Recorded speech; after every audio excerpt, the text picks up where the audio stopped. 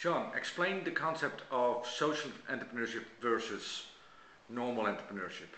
Well, I think that's interesting because we would say that entrepreneurship is normal in lots of different areas, and I think maybe a lot of people think of social entrepreneurship as something different. You know, in a way, I think it's very similar. Entrepreneurship is not about making money. There's lots of people who can make money who aren't necessarily entrepreneurs. So there's something about entrepreneurs that sets them apart.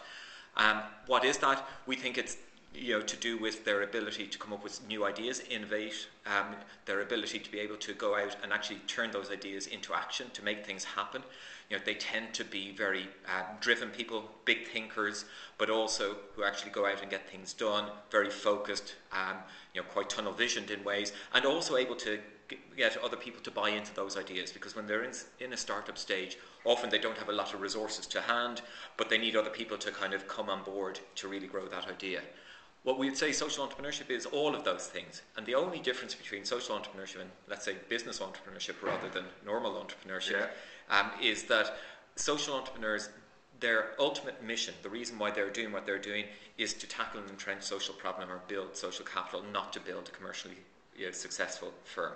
Other than that, we would say that they are exactly the same type of people as you would see in the business world. So we're not talking woolly socked, joint smoking, pink entrepreneurs looking after farm animals or something like that. No, we don't hug a lot of trees in our business. But what we do look for is people who actually are going to have those high growth, high potential organizations. So these are very much people who are interested in expanding out ideas, scaling rapidly, looking for that large scale impact. So really what we're looking for is doers with big visions, big ideas. So it's entrepreneurs applying their skills to tackle a social problem. Absolutely. And the profit is to solving the problem rather than making money.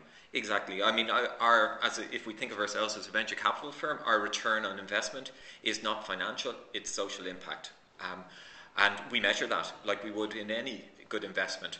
Some of our investees, their organizations underperform, and we work to try and correct that. And if we can't, well, that's one of the investments that didn't work out for us. Others tend to overperform, and we get a lot of return on that investment.